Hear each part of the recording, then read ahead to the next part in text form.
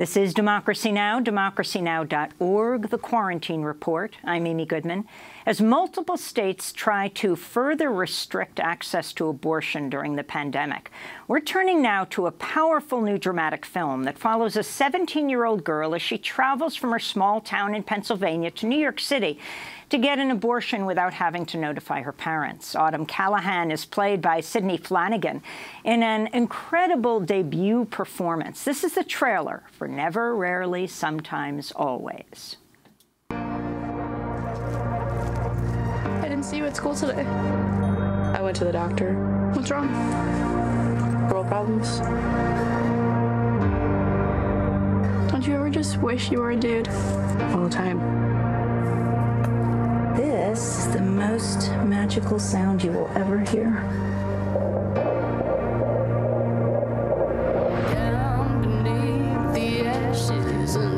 I'm just not ready to be a mom. Where else could you go? Nowhere in Pennsylvania. I think you should try another place.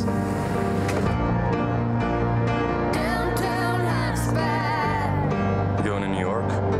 What are you doing there? Seeing family and stuff. Who came with you today? My cousin. Do you have a place to stay tonight? I know you came from far away. I'll figure it out. This area is closed. Cannot sleep here. Where's the rest of the money?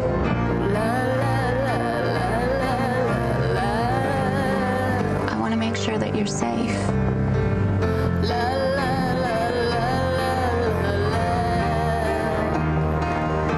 I know this is hard.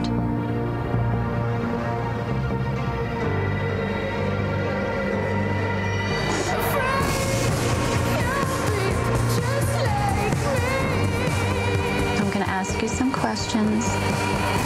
They can be really personal. Just answer either never, rarely, sometimes, or always. That's the trailer for Never, Rarely, Sometimes, Always, a new independent film that premiered at the Sundance Film Festival in January to rave reviews. And, well, it was supposed to hit theaters in March, just as they were closing in response to the pandemic. Now the film is available online for at-home viewing. For more, we're joined by the film's director and writer, Eliza Hittman. Eliza, congratulations on this deeply moving, profound film. You could never have predicted what would happen with this pandemic when your film hit, and yet it is so instructive for what women face today and young people. Take us on the journey of your film, why you decided to do this, a young woman making this journey to get an abortion because of restrictions on choice in her home community.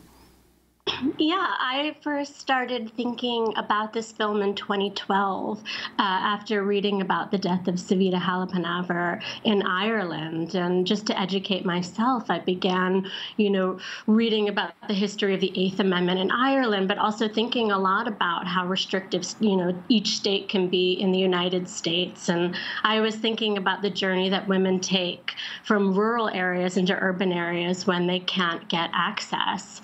And for me, there's something so powerful and heroic about that journey. And I began to ask myself, why haven't I seen it represented on film before? So many times films about abortion, tend to focus on, the moral dilemma. But I thought it could be a really powerful story to explore how hard it is to get a legal abortion in in contemporary America. So I began to do research and a personal, investigation of the issues. So I went to different pregnancy care centers in rural Pennsylvania and took pregnancy tests and took counseling sessions. And I consulted with Planned Parenthood in New York.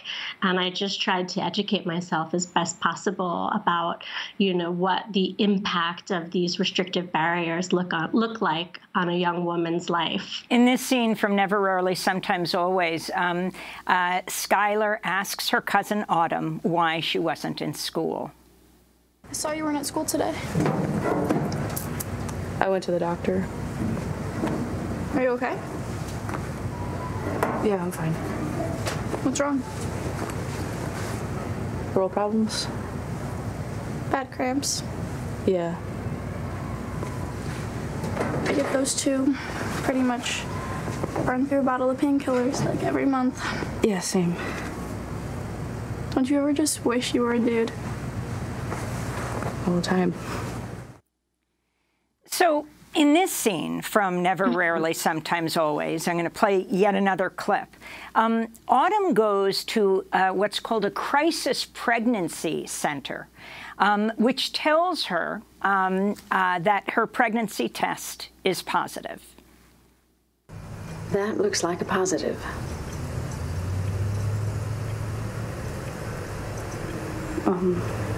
If it's positive, is there any way it could be negative?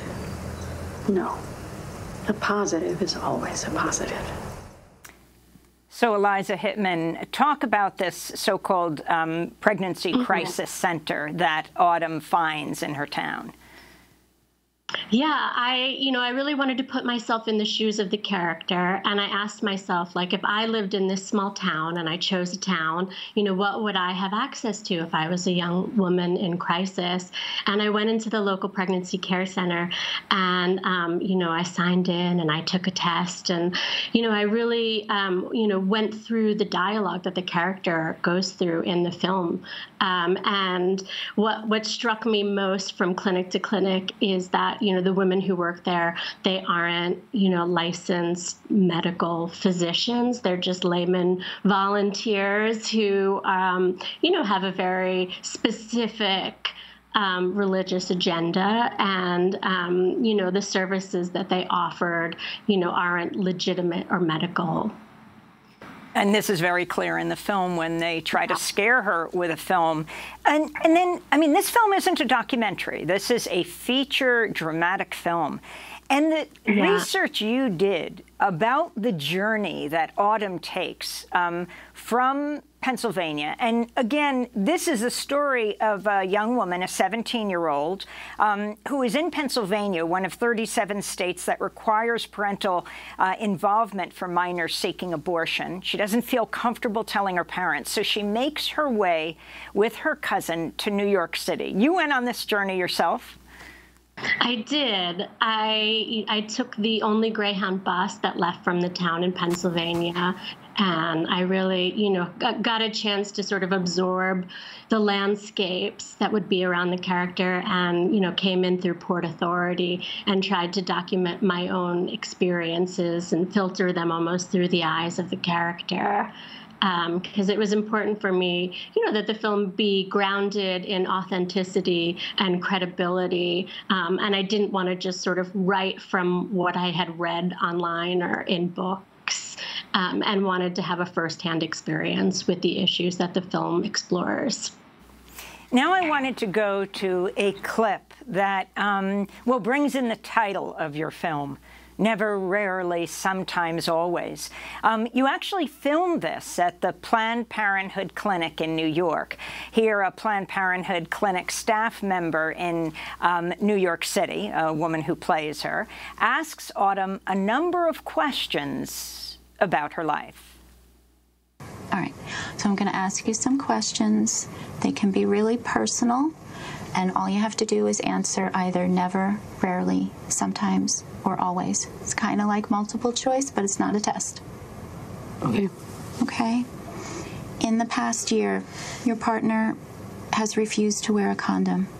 Never, rarely, sometimes, always.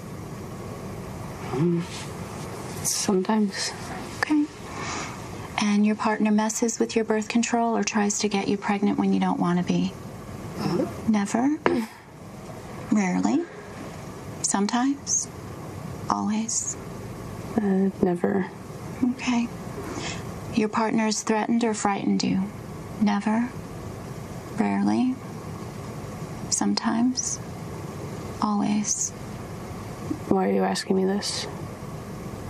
I want to make sure that you're safe. Your partner's threatened or frightened you. Never, rarely, Sometimes? Always? Rarely. Okay. Your partner has hit you, slapped you, or physically hurt you? Never? Rarely? Sometimes? Always?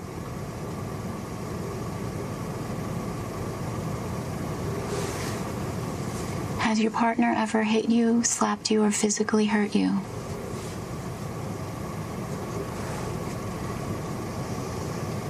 Is someone hurting you? It's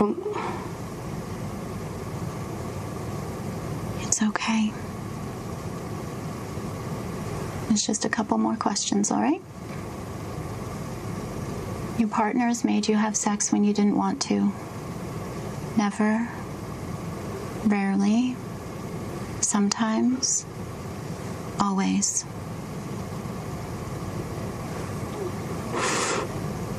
It's okay.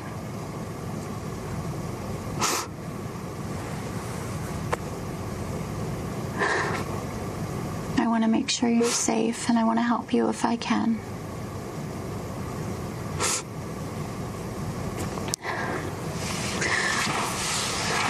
I have just one more question for you, okay, Autumn?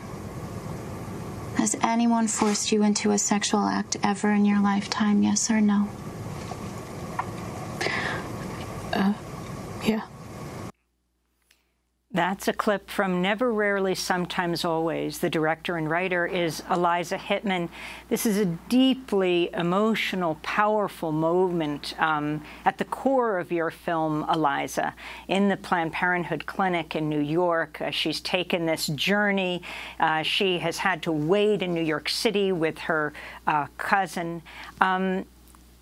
Talk more about what the dangers that young women and any woman faces if they can't be in their own town and do a film, and the core of this moment.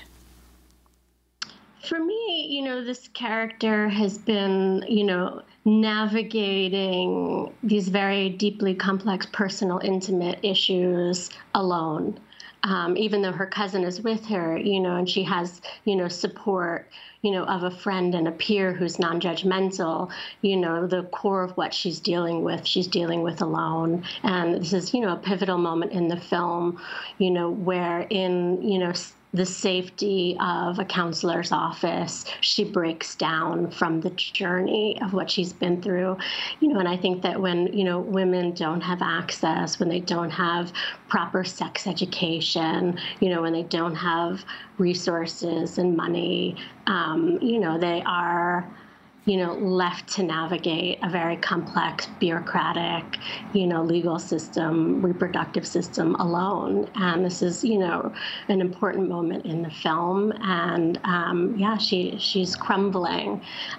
We shot that scene in Margaret Sanger, with the generosity of Planned Parenthood allowing us to use their facilities. And actually the counselor who's acting with her in the scene is a trained counselor who trained at Planned Parenthood, but I met at Choices Clinic in Queens. And Alexis McGill-Johnson, before you go, have you gotten an increased number of reports of women having to travel these long distances, or any specific story in this country of what's happening to women right now?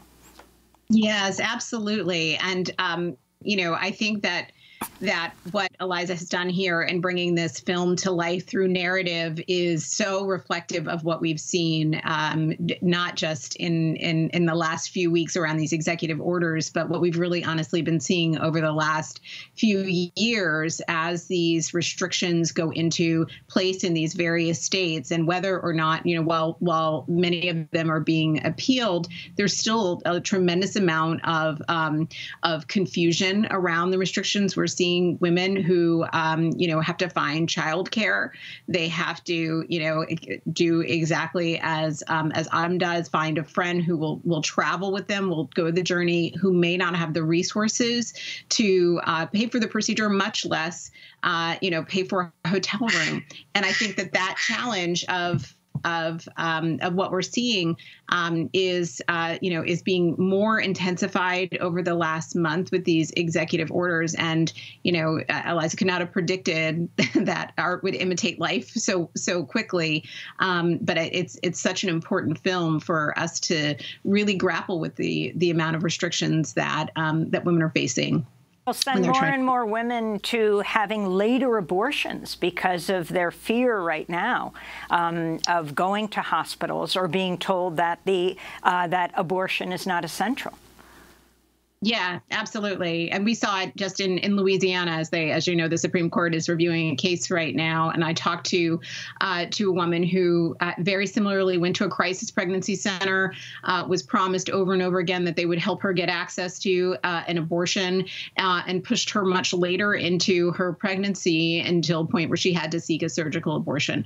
And so the stigmatization, the shaming of women, not just of providers and organizations like Planned Parenthood, shaming women around their need to seek an abortion, I think is also something really important and powerful that this film really brings out.